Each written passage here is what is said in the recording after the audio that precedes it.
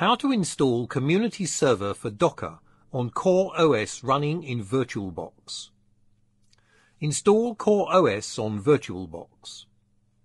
In the VirtualBox Manager, click the New button. Specify your virtual machine name.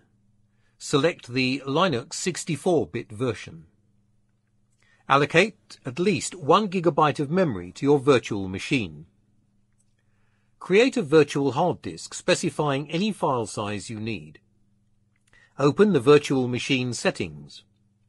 Go to the Storage menu and mount the CoreOS ISO image downloaded from the CoreOS website.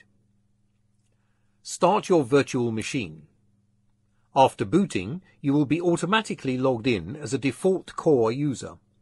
Now you need to create a new user account. Generate the password hash and add it into the cloud config file. Set your password and verify it. Open the cloud config file in a text editor. The hash of your password is stored here.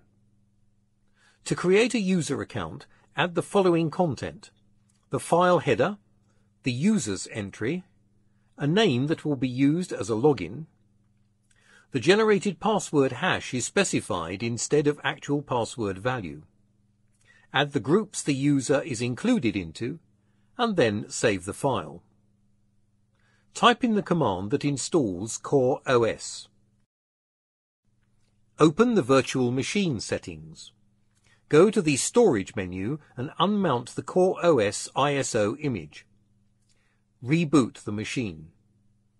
After rebooting, you will be able to log in using the username and password you have specified.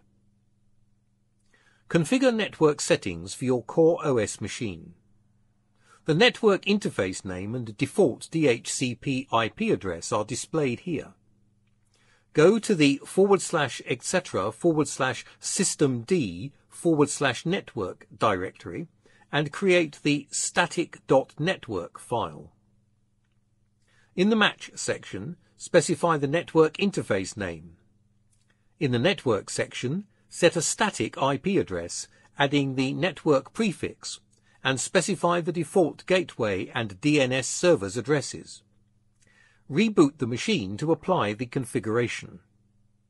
The assigned IP address is now displayed here. Open the virtual machine settings. Switch to the Network menu. Select the Bridged Adapter option to make your machine accessible from outside, and choose the Allow All option. Save the settings.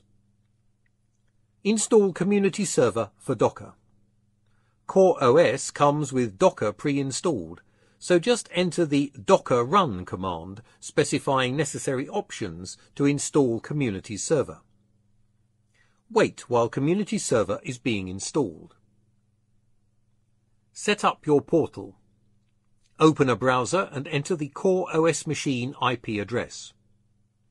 On your portal welcome page, specify the password and email you want to use to access the portal. Save the settings. That's all. Now you can start working on your portal.